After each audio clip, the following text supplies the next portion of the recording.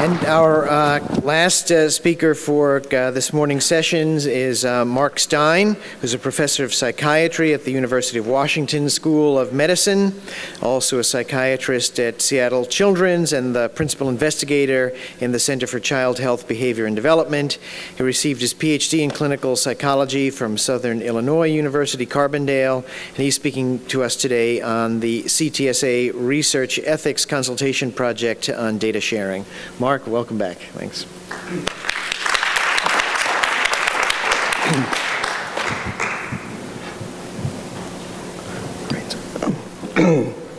Thank you. It's great to be back here.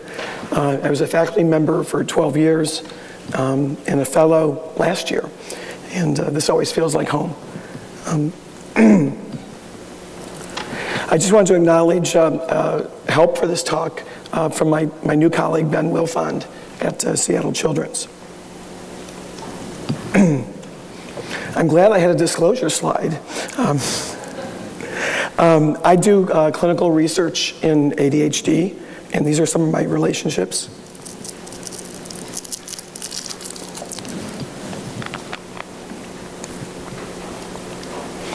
I'm going to talk about my experience with research ethics consultation and give you an overview of this project and some of the early results in 15 minutes. I guess to start, a little bit about my history. I started at UIC in 2005, and I had a great deal of difficulty transferring some of my research grants and clinical trials. And I became very frustrated with the IRB process and contracts. And as a result of my frustration, they asked me to head a task force as to how to improve this for investigators. At the same time, there was the movement to develop clinical and translational science centers. UIC applied for one. Oh, great. Thank you. And we were funded in 2009. And what I did was direct the regulatory core. And my focus coming in as an investigator was really to support investigators and was really focused on investigators and subjects. We had an external review in 2010, and it was right after this survey was conducted, which talked about the roles that CTSAs had in terms of research ethics consultation. The majority of CTSAs had a research ethics consultation service, but they were highly variable in terms of how busy they were. And they differed in terms of their approaches to confidentiality toward the investigators, toward the studies.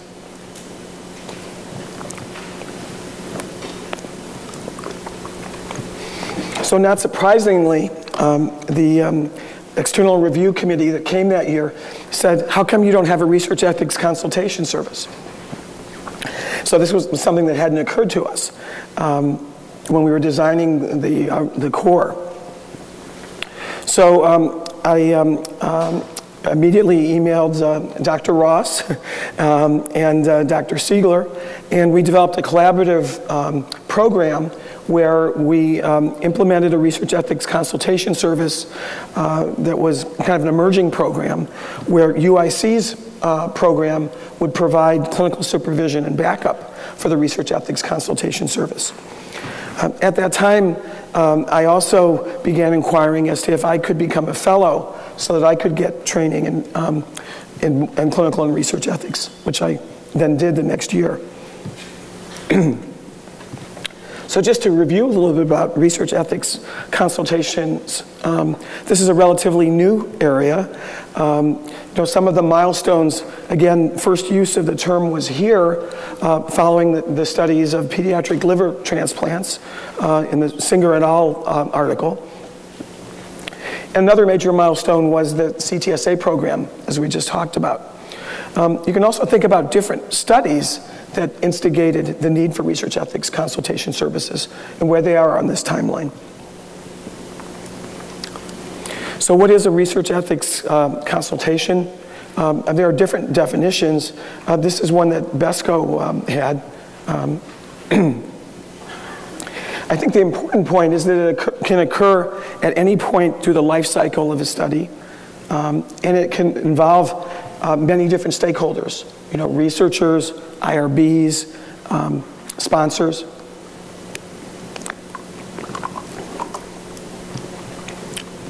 So this is a slide that Ben developed, and it sort of uses a parallel of research ethics consultations to clinical ethics consultations. The main difference is the role of the IRB, and the dotted line is, due to the confidentiality in terms of it's not a strict line, although it varies from institution to institution how that goes. So in general, consultation services are very general. They serve diverse clients. The topics are extremely broad, and they provide an in-depth discussion of fine-grade concerns that often is not available to investigators or to IRBs. And as our science is getting better, there are more and more unresolved issues. How do you address new frontiers?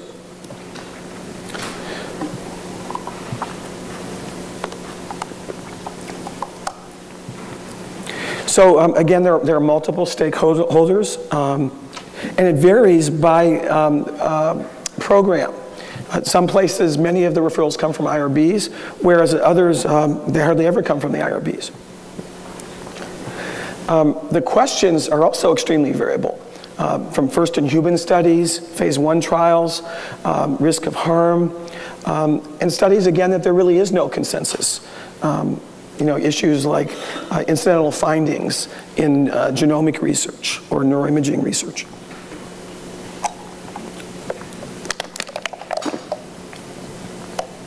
So one of the goals of the CTSA was to learn more about research ethics consultations. And under Ben's guidance, the project was started to systematically gather data on research ethics consultation services. The idea was to get standard information from each program and to be able to share it, and then to develop a system that we could evaluate its effectiveness. After numerous phone conferences, this was the form we developed.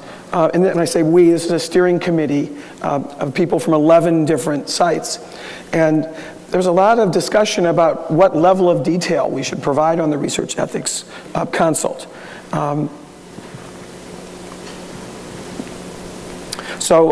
We wanted it to be something that would be fairly efficient and easy for the investigator to enter, and something that would be helpful, again, for evaluating the project. So looking at what type of research activity, what stage the study is in, what's the primary ethical concern. That's actually was hard to do, because oftentimes you look at one area and then you find out that there's another question. So secondary ethical concerns. And then some of the mechanics, how much time was spent, how many people were involved. So this is the volume data from 2012, and what you can see is there's a huge variation.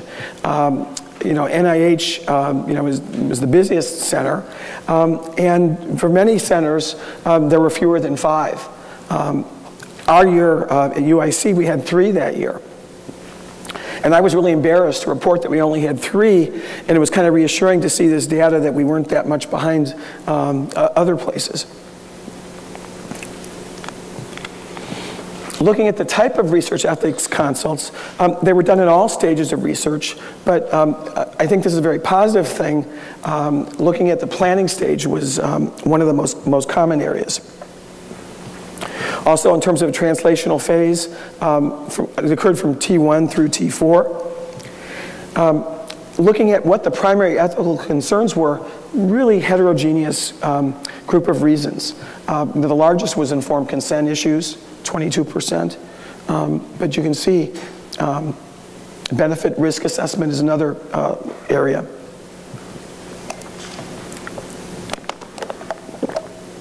In terms of categories, the research ethics consults were done on a wide range of categories. Pediatric populations was the highest. So taking a step back and kind of looking at this process, what have we learned? There's still questions in terms of how you measure research ethics consults. The quality is extremely variable, but how do you measure quality? Who should be the research ethics consultants? What training should be required? One of the interesting things at UIC, we only had 3 research ethics consults, but we had 12 different consultants.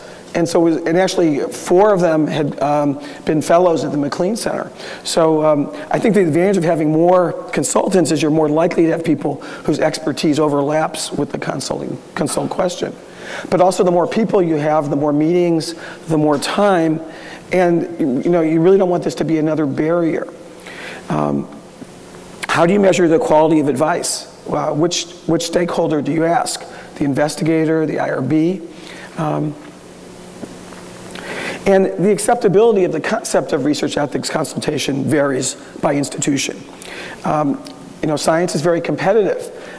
Some places really emphasize speed and getting it done and may not want to share information, especially if that slows things down.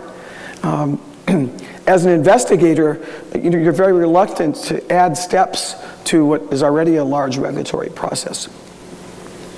I'm on an IRB now, and I was going to ask for a research ethics consult, and I was surprised that people were saying, well, you may not need that because we have this person that does that. So again, it varies, the culture varies with the IRB in terms of their acceptability of this. And again, how do we measure it? I mean, I think this is a good first step in terms of developing this form. But I think there's a lot of work to be done on the psychometric properties of the measure, but most importantly, the validity of the measure. Utilization, just counting number of ethics consults, I'm not sure that's really optimal. Ratings, again, it depends on which stakeholder in terms of how they viewed it. But certainly investigators being satisfied with it, I think, is very important. Publications are good that you can count it. And I like the idea that Dr. Siegler suggested yesterday that we should count the number of lawsuits. And if we can reduce lawsuits by doing more research ethics consults, that would be a very good thing.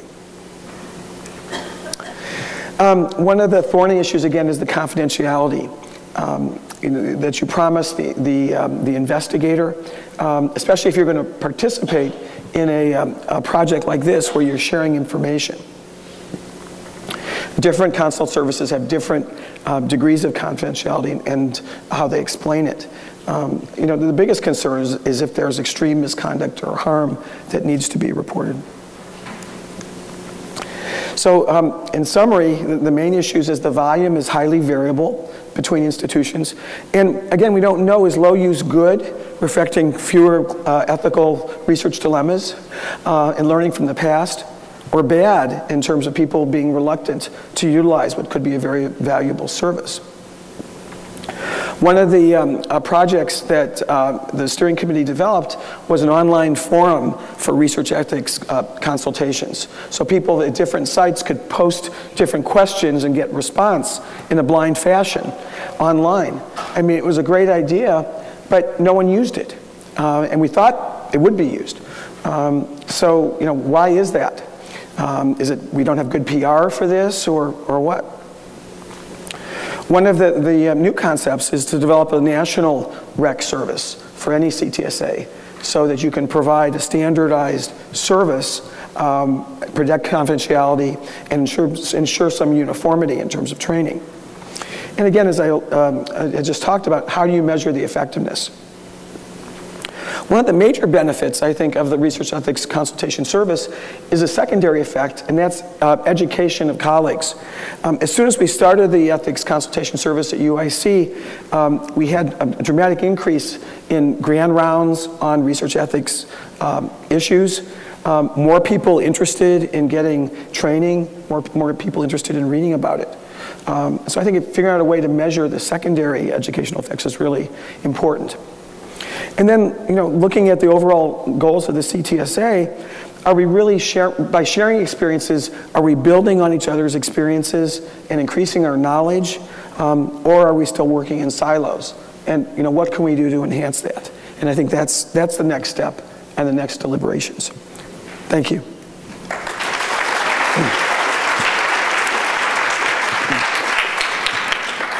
Thank you, Mark. If you're willing, despite your voice, to take a question or two, we'll secretly. Yes. Yeah. That was a great presentation. Thank you so much. I'm wondering. I guess my personal view is I think there should be separation because you want to encourage investigators to use it first in the planning stages.